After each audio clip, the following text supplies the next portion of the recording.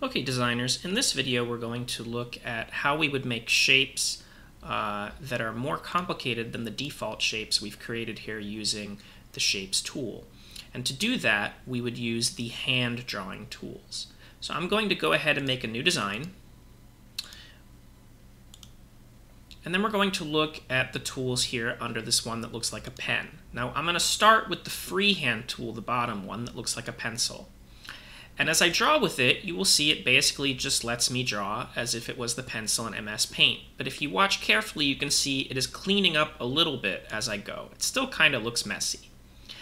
Because what it's actually doing is it's basically creating lines that are all connected together with these end vertices, just like if I had a line. Like many, many lines in the line tool. But you can see this more complicated shape does give us the ability to have a border that follows it, and does actually give us the ability to have a fill. By default here, there is not a color, but if I make it a color, you can see the way it tries to fill as if it was a complete shape. Notice it just connects wherever I ended to wherever I started, and it makes a shape. Now, it also does not have an edge along this line, and that is because by default it doesn't close. I can click this little checkbox and it will close for me. If I want to make a shape that is more in control, I can try to close it myself, and it will do that last bit for me.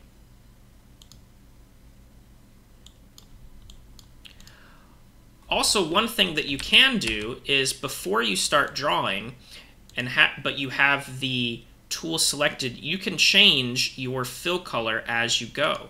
So I can set it so that I have this green fill, and I can make the border thicker, and then when I start to use the tool, it will draw with a bigger border, and when I finish, it will fill with the color. Now, these still end up looking very messy because unless I have like a tablet connected, these motions don't look very nice and clean when using a mouse to draw.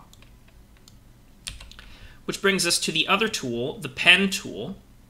Now, the pen tool works like a line tool that is constantly in use. So when I click, I get a line that comes out, and when I next click, it will continue clicking for me. And you see as I go, it is slowly filling in with this green. Much like when creating a line, if I hold Shift, I can make sure that it goes in straight connections.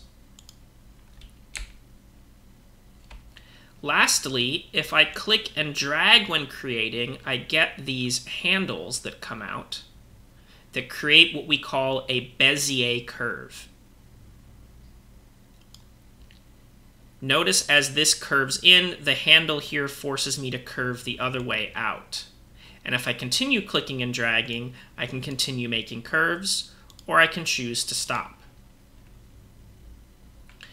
Since I clicked directly where I started, this completed shape is now closed, and I can treat it much like I treated my rectangles in the previous video.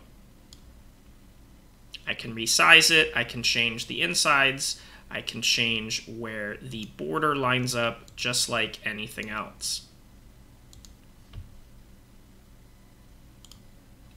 If I do it again, but leave it open, I can click and choose to have the shape with appearance automatically close for me.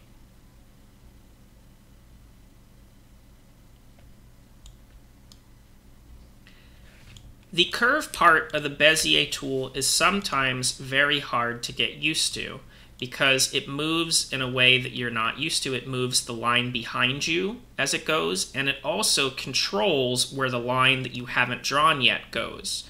Notice the way that that handle controls my curve. While clicking and dragging, I can again hold Shift, only this time it is controlling the Bezier angle. You can also click and drag and hold Alt, which frees the front half of your angle to go in a different direction, which then means that my next curve can go in much stronger ways, such as making these sort of pointed hooks here that I'm curving with. You definitely want to spend some time playing around with this. because getting used to how to draw these curves can take quite a bit of work.